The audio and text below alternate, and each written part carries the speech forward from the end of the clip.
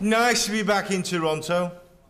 I was actually saying to somebody last night, in fact, when was the last time I was in Toronto? I said, the last time I was in Toronto, I was actually in a bar with Jimmy Doohan. And for those of you that know Jimmy Doohan, you know that that can be a life-changing experience. And it was. And Jimmy and I ended up drinking Beam Me Up Scotties. I don't know how many I actually drank, because after 3, your brain goes numb. And Jimmy was one of the nicest, smartest, funniest guys I've ever had the pleasure of meeting from any of the fandoms and sci-fi universes. So it's nice to be back in Toronto. So we'll start with questions, I guess, and then I'll ramble on incoherently and somebody says it's time for you to go back to your padded cell. And I will, quietly. So let's start with a question. If you don't ask me questions, I'm going to start asking you questions. Okay, like, what is the terminal velocity of an African swallow? Things like that. Okay, so here we go. First question. Can you make your voice go all like digital and like can you make the the radio sounds you did in the movie and make your voice all digital and make do all the crazy sounds? It depends. It depends what you want me to do.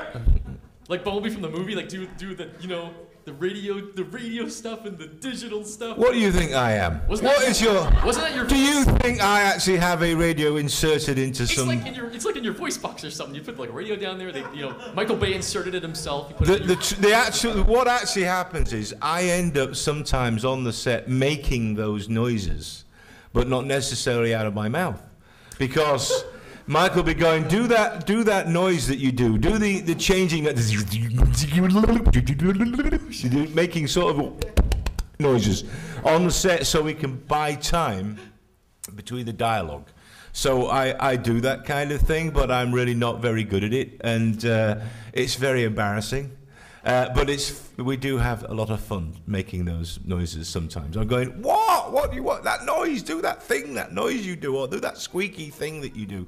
And yes, I do that. But no, that's all very cleverly added by the sound guys that really should have got an Oscar last year, I think, or some kind of award for both the sound and the CGI. Those guys are fantastic. Scott Farrar and those guys from ILM, they really do a good job, and the sound guys are great. All that noise, the spinning and whirring, all the little noises that they come up with, it's really fantastic. But sadly, I don't do it as well as they do. But anyway, no, I can't do that, Okay. Sorry, you're disappointed now. He's disappointed. Have you got another question? I don't mind if you've got another question. You wore that hat, and if you're brave enough to wear that hat, I'm brave enough to answer your questions. Thank you, sir. Thank you very much. You just saved me from being escorted out of the room. That's okay. Okay. What's your name? I get to stay. Oh, Goober. There you go. Do you know what? I knew that somehow. I don't know. I think it was like ESP or something. You know what I mean? I'm transmitting messages to my hat. Okay. Yeah.